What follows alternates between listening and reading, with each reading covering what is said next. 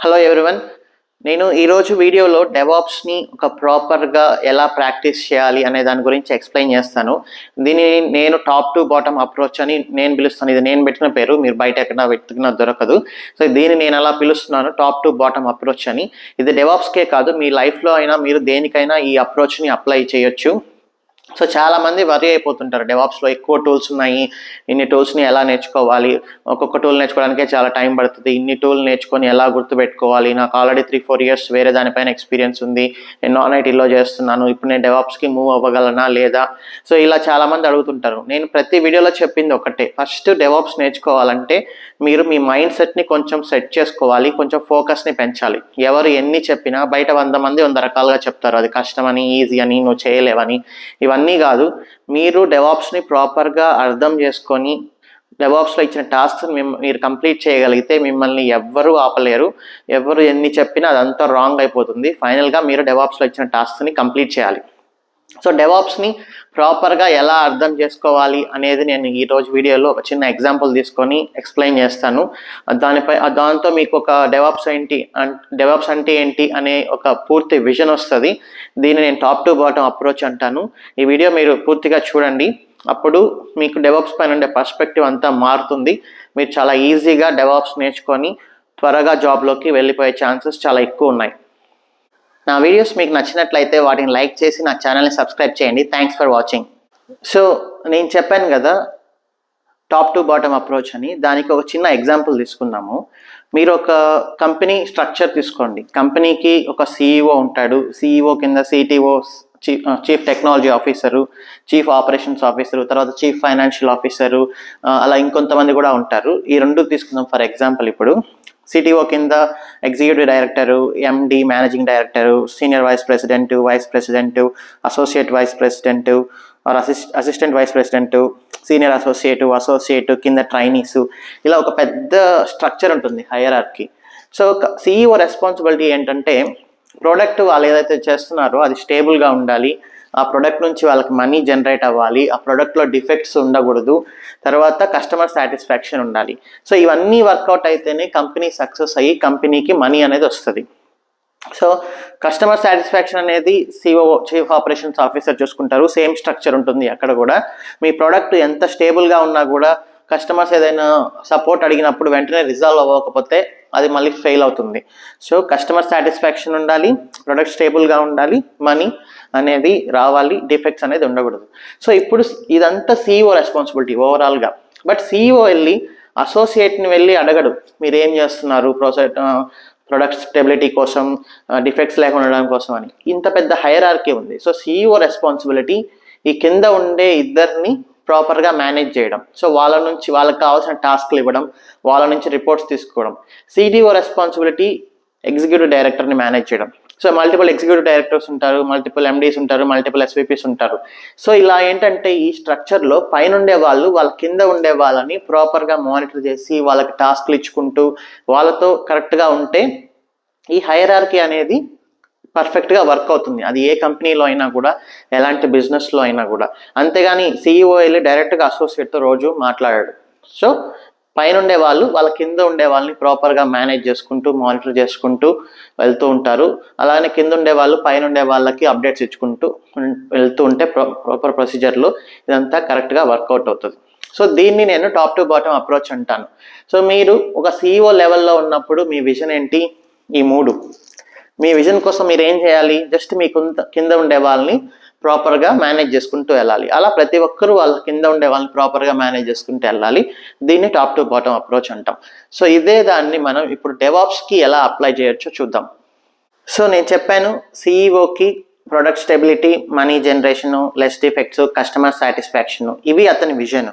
So అలానే ఒక DevOps ఇంజనీర్గా మీ విజన్ ఏంటంటే ఫాస్టర్ రిలీజెస్ అనేవి చాలా ఫాస్ట్గా ఉండాలి, డిఫెక్ట్స్ అనేవి ఆల్మోస్ట్ తక్కువ ఉండాలి, ఎప్పుడు తగ్గుతూ ఉండాలి తప్ప డిఫెక్ట్స్ అనేది పెరగకూడదు. మీరు ఒక 2 కంపెనీస్ తీసుకున్నారంటే అమెజాన్, ఫ్లిప్కార్ట్, ఈ 2 మార్కెట్లో చాలా హ్యూజ్ కాంపిటీటర్స్.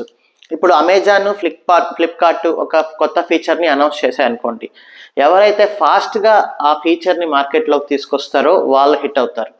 ఎవరి ప్రొడక్ట్లో అయితే లెస్ డిఫెక్ట్స్ ఉంటాయో ఆ ప్రొడక్ట్ హిట్ అవుతుంది. సో ఆబ్వియస్లీ ఫీచర్స్ని ఎవరు ఫాస్ట్గా మార్కెట్లోకి రిలీజ్ చేసి తక్కువ డిఫెక్ట్స్ ఉండి కస్టమర్ సాటిస్ఫాక్షన్ ఎక్కువ ఉంటుందో వాళ్ళ ప్రోడక్ట్కి హిట్ అవుతుంది, వాళ్ళ ప్రోడక్ట్కి మనీ వస్తుంది, వాళ్ళ కంపెనీ స్టేబుల్గా ఉంటుంది. సో ఇవన్నీ జరగాలి అంటే డెవాప్స్ ఇంజనీర్గా మీ విజన్ వచ్చేసి ఈ రెండు ఉండాలి, ఫాస్టర్ రిలీజెస్, లెస్ డిఫెక్ట్స్. ఇప్పుడు ఇంకొక స్టెప్ కిందికి దిగి ఫాస్టర్ రిలీజెస్ ఎలా చేసుకోవాలి, లెస్ డిఫెక్ట్స్ ఎలా చేసుకోవాలి అనేది చూద్దాం. ఫాస్టర్ రిలీజెస్ అంటే ఏదో ఈరోజు డెవలప్ చేసేస్తే దాన్ని వెంటనే సాయంత్రానికల్లా ప్రొడక్షన్లోకి చేసుకుంటూ వెళ్ళామంటే అది ఫాస్టర్ రిలీజ్ ప్రాసెస్ అవ్వదు. మేబీ మీరు కోడింగ్ అనేది ఫాస్ట్గా డెవలప్ చేసి వదిలేయచ్చేమో కానీ ప్రొడక్షన్లోకి, బట్ దాని సెక్యూరిటీ ఏంటి, దానిలో ఉండే డిఫెక్ట్స్ ఏంటి, అది ఎంతవరకు కరెక్ట్గా ఉంది, అది ఎంతవరకు టెస్ట్ అయింది, ఇవన్నీ మనం చేయలేము. సో ఈ ఫాస్టర్ రిలీజెస్కి ఒక ప్రాపర్ ప్రొసీజర్ అనేది ఫాలో అవ్వాలి, అది ఆటోమేటెడ్గా ఉండాలి. అదేంటో ఇప్పుడు చూద్దాం, తర్వాత డిఫెక్ట్స్ గురించి వద్దాం. సో ఇలా step by step first me vision ఏంటి, దాని కింద విజన్ ఏంటి, దాని కింద విజన్ ఏంటి, ఇలా మీరు వెళ్తూ డెవాప్స్ని అర్థం చేసుకుంటే మీకు డెవాప్స్ అనేది చాలా ఈజీగా ఉంటుంది. ఇప్పుడు ఫాస్ట్ రిలీజెస్ గురించి చూద్దాం. సో మీరు ఒక ప్రోడక్ట్ తయారు చేశారనుకోండి, దాన్ని ఇమీడియట్గా మీరు పబ్లిక్లోకి వెళ్ళి అమ్మేయరు. ఫస్ట్ మీరు ఆ ప్రోడక్ట్ని మీ ఫ్యామిలీ మెంబర్స్కో మీ ఫ్రెండ్స్కో చూపించి వాళ్ళ దగ్గర ఫీడ్బ్యాక్ తీసుకొని దాన్ని కరెక్ట్ చేసుకొని అంతా బాగుంది అనుకున్న తర్వాత దాన్ని పబ్లిక్కి రిలీజ్ చేస్తారు. సిమిలర్లీ మీరు డెవాప్స్లో కూడా ఏంటంటే మల్టిపుల్ ఎన్విరాన్మెంట్స్ అనేవి ఉంటాయి. అదే ఎలాంటి సాఫ్ట్వేర్ కంపెనీలో అయినా మల్టిపుల్ ఎన్విరాన్మెంట్స్ అనేవి ఉంటాయి. ఎందుకంటే మన ఫీడ్బ్యాక్ తీసుకొని మనలో మనమే దాన్ని టెస్ట్ చేసుకొని ఫైనల్గా పబ్లిక్ రిలీజ్ చేయడానికి. సో అలా multiple environments. So first thing fast releases అంటే మీరు కోడ్ని డెవలప్ చేసి ఇమీడియట్గా ప్రొడక్షన్లోకి వేసేయకుండా కొన్ని ఎన్విరాన్మెంట్స్ లైక్ డెవ్, తర్వాత క్యూఏ, తర్వాత సో క్యూఏలో మల్టిపుల్ ఉంటాయి. వాటిని ఏంటంటే SIT, UAT, pre fraud,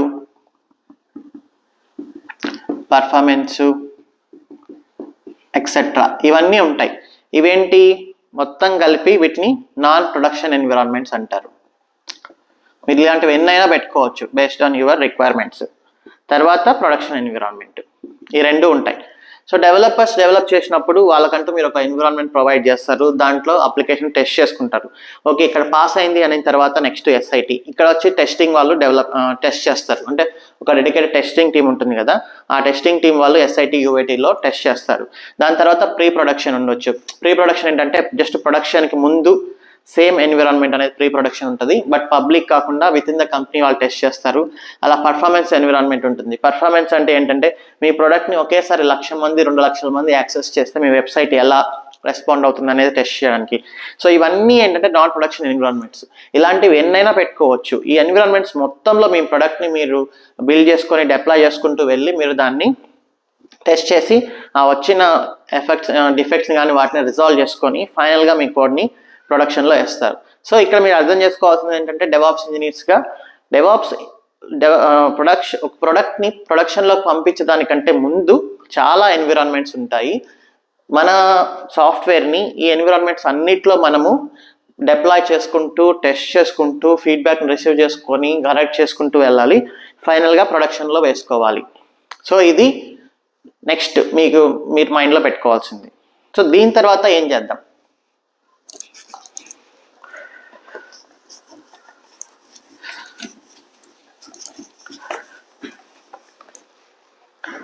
so ఇప్పుడు ఫర్ ఎగ్జాంపుల్ డెవ్ ఎన్విరాన్మెంట్ తీసుకుందాం. ఫస్ట్ డెవలపర్ కోడ్ని డెవలప్ చేస్తాడు. డెవలప్ చేసిన తర్వాత ఏం చేయాలి? యాక్చువల్గా కోడ్ని కంపైల్ చేయాలి. కంపైల్ చేశాక దానిని ప్యాకేజ్ లాగా క్రియేట్ చేయాలి.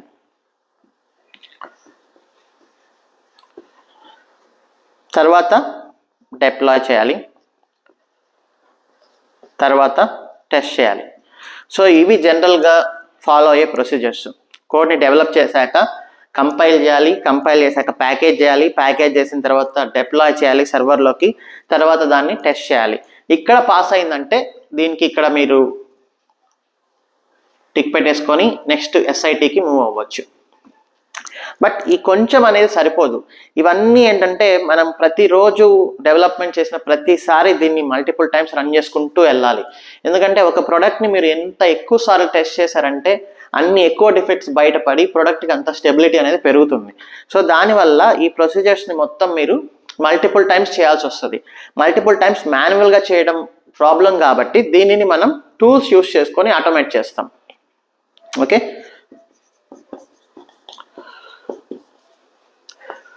సో ఈ టూల్స్ అనేది సెకండరీ. ఫస్ట్ ప్రొసీజర్ మీరు అర్థం చేసుకోండి, తర్వాత మనం టూల్స్కి వెళ్దాం. సో ఏంటంటే ఇంతకుముందు అంతా ఇలా జరిగేది. దీని తర్వాత ఏంటంటే ఇంకా మంచి స్టెబిలిటీ, ఇంకా ఫాస్ట్గా చేయడానికి ఇక్కడ యూనిట్ టెస్ట్ అనేది ఒకటి యాడ్ చేసుకున్నాం. ఊరినే టెస్ట్ చేస్తే సరిపోదు మీ అప్లికేషన్ని, దాంట్లో ఏమైనా సెక్యూరిటీ రిలేటెడ్ వల్నరబిలిటీస్ ఉన్నాయా అని చెక్ చేసుకోవాలి. ఎందుకంటే డెవలపర్స్ ఫాస్ట్గా చేసేయాలని చెప్పి కోడ్ని చాలా సింపుల్గా సిల్లీగా హ్యాక్ చేసుకోవడానికి ఈజీగా ఉండేటట్టు డెవలప్ చేస్తారు కొన్నిసార్లు. మనం ఆ లీనియన్స్ వాళ్ళకి ఇవ్వకుండా కొన్ని స్కానింగ్స్ అనేవి పెట్టుకోవాలి. ఈ స్కాన్స్ ఏం చేస్తాయంటే కోడ్ని అన్ని రకాలుగా స్కాన్ చేస్తాయి. For example static source code analysis.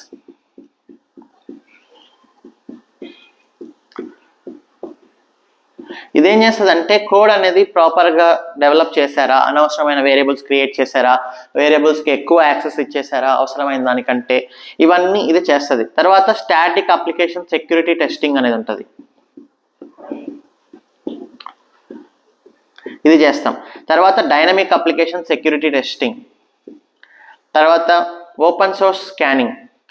మనం డెవలప్ చేసేటప్పుడు కోడ్ని వాళ్ళు కొన్ని లైబ్రరీస్ యూస్ చేసుకుంటారు. ఫర్ ఎగ్జాంపుల్ జావా అయితే జార్ ఫైల్స్ యూస్ చేసుకుంటారు. ఆ జార్ ఫైల్స్లో కూడా కొంత మెలిషియస్ కంటెంట్ ఉండే ఛాన్స్ ఉంది, వాటిని కూడా మనం స్కాన్ చేసుకోవాలి. తర్వాత ఆ కోడ్ని బిల్డ్ చేశాక మనం డాకర్ ఇమేజ్ కింద క్రియేట్ చేస్తాం, ఆ ఇమేజ్ని కూడా స్కాన్ చేయాలి, ఇమేజ్ ఆర్ కంటైనర్ స్కానింగ్.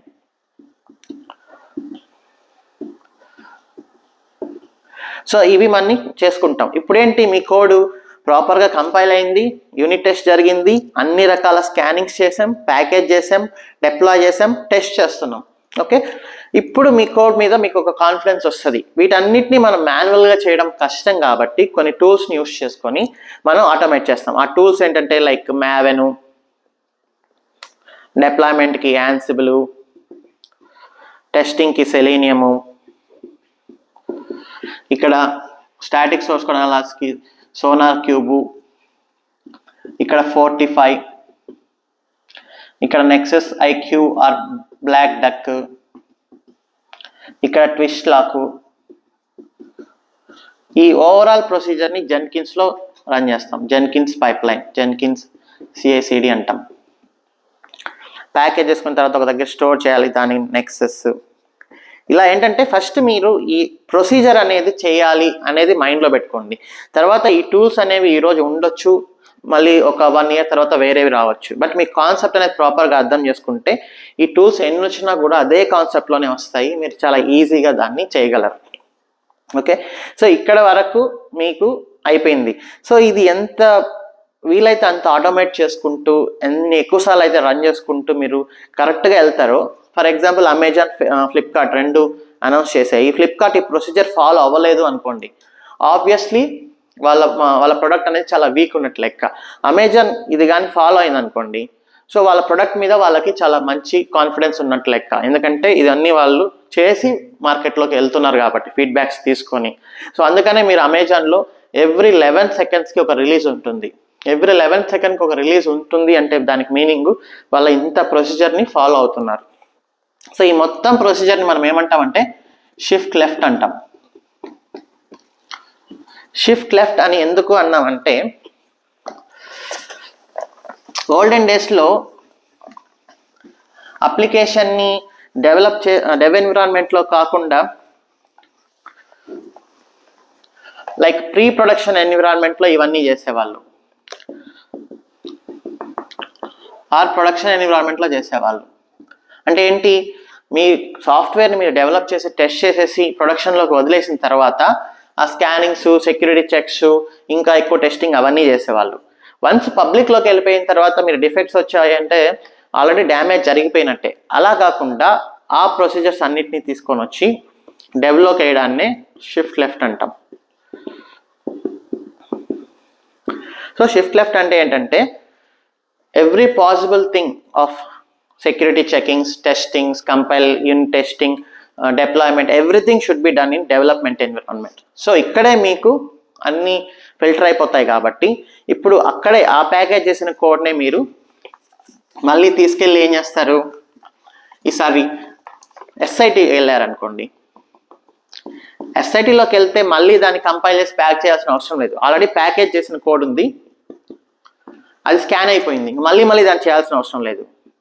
మళ్ళీ డిప్లాయ్ చేయండి, మళ్ళీ టెస్ట్ చేయండి.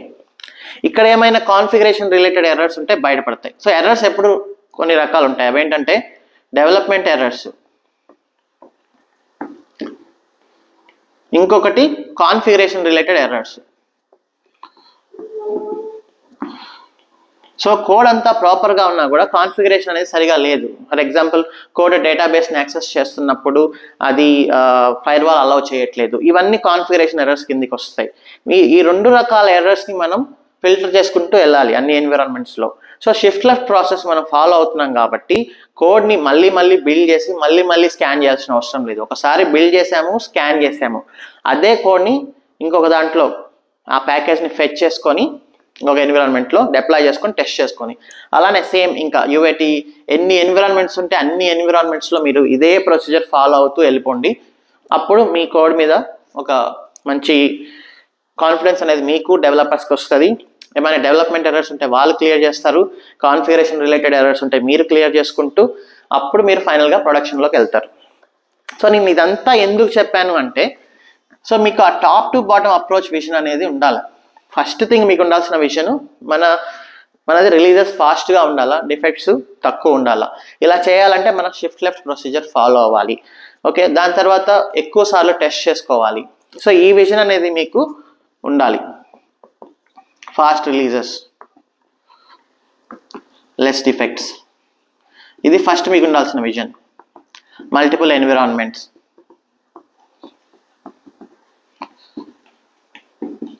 దాని తర్వాత షిఫ్ట్ లెఫ్ట్ అంటే మీకు మ్యాక్సిమం మీరు చేయాల్సినవన్నీ డెవలప్మెంట్ ఎన్విరాన్మెంట్లోనే చేయండి. దాని తర్వాత ప్రమోషన్ చేయండి అదర్ ఎన్విరాన్మెంట్స్లోకి. ఇదంతా ఓకే ఉంది, ఇంకా ప్రొడక్షన్కి రిలీజ్ చేయండి.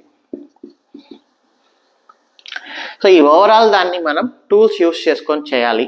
మాన్యువల్గా చేయడం కష్టం కాబట్టి టూల్స్ తీసుకోవాలి. ఇదంతా మీకు అర్థమైన తర్వాతనే మీరు టూల్స్ గురించి ఆలోచించండి. ఇదంతా మీ మైండ్లో పెట్టుకుంటే టూల్స్ అనేది మీకు సింపుల్. అవి ఎన్నైనా రానివ్వండి. జెన్కిన్స్, ఈరోజు జెన్కిన్స్ ఉంది, రేపు గిట్ ల్యాబ్ CI/CD వచ్చింది, నో ప్రాబ్లం, ప్రొసీజర్ సేమ్. ఇక్కడ అయితే జెన్కిన్స్లో ఏదైతే చేస్తున్నారో మీరు గిట్ ల్యాబ్ CI/CDలో కూడా అదే చేస్తారు. కొన్ని టర్మినాలజీ, కొన్ని వర్డ్స్ మారుతాయి, కానీ పర్పస్ మాత్రం ఎప్పుడు కూడా ఇదే ఉంటుంది. ఇది మీరు మైండ్లో పెట్టుకుంటే మీకు డెవాప్స్ అనేది చాలా ఈజీగా ఉంటుంది. ఎప్పుడో కిందకి వెళ్ళిపోయి అయ్యో టూల్స్ చాలా ఎక్కువ ఉన్నాయి అవి కాదు మీరు ఆలోచించాల్సిందే. ఫస్ట్ పైన నుంచి రండి. ఈ విజన్ మీకు ఉంటే మీకు డెవాప్స్ అనేది చాలా సింపుల్గా ఉంటుంది. ఓకే, సో ఇది ఈ వీడియోలో నేను మీకు చెప్పాలనుకుంది.